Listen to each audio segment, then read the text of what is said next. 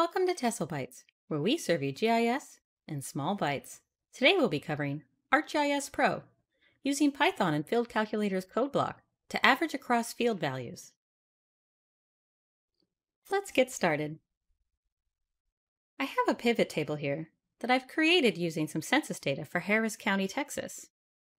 If you're interested in how we developed this pivot table, please check the description below for the video. Back to the table, you can see we have 7 block groups. And of those 7 block groups, not every block group has a value, noted by the null values. What I'd like to do is find the average of each of these block groups. There are some geoprocessing tools that can find the average within a single field, but what we're looking for is across multiple fields. So we'll be using Field Calculator, more specifically, the code block. Since you will be using Python, you'll want to adjust your fields to make things easier when writing your expression. Notice that I've reduced block group 1 to just BG1.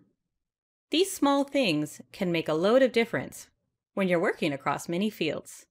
To bring up the code block, we can easily right-click Tract Main and select Calculate Field.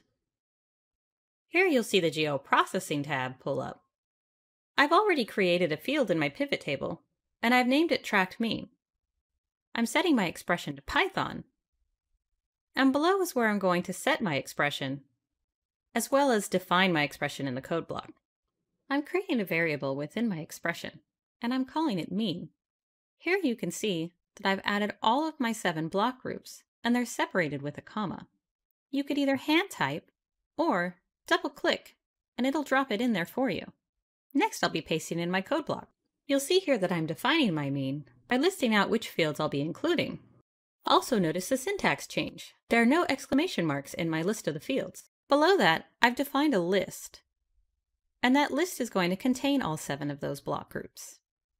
But remember, these do have null values, so I'm going to make an edited or a new list that's going to be looking for my null values and excluding them.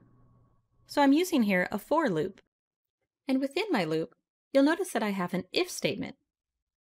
Exclamation equals none is going to help me exclude null values. And the mylist.append is essentially saying that my new list is only going to contain those values that don't have a null. Then I'm going to use my return statement. I'll be summarizing my list and then dividing it by the number of values that didn't have nulls using the len expression. Now we'll validate and select Run. Let's take a look at those results, as well as a little spot checking. You'll see here, I have 3 values that did not have nulls, and I have their average here. The value of 22 is the average between the 3 values sum of 66. Same goes for row 5, where I have 2 0 values and 2 values in the 40 range. Notice that among the 4, I have 21. And in areas where I have a 0 value and the rest are null, I see a 0. However, if you forgot to toggle the undo, and you need to redo or recalculate, I'll show you a neat trick. Go to Calculate Field, and then type in None. Select Run. Notice now that my entire field has been returned to nulls. So let's recap. We prepared our pivot table, and then created and defined our expression. Once we validated our code block, we then selected Run, followed by some spot checking. I think this is a great stopping point. This has been Tessellations, where we serve you GIS in small bites. Thank you for watching, and please be sure to visit us at www.tessellations.us. Also, subscribe and ring that bell.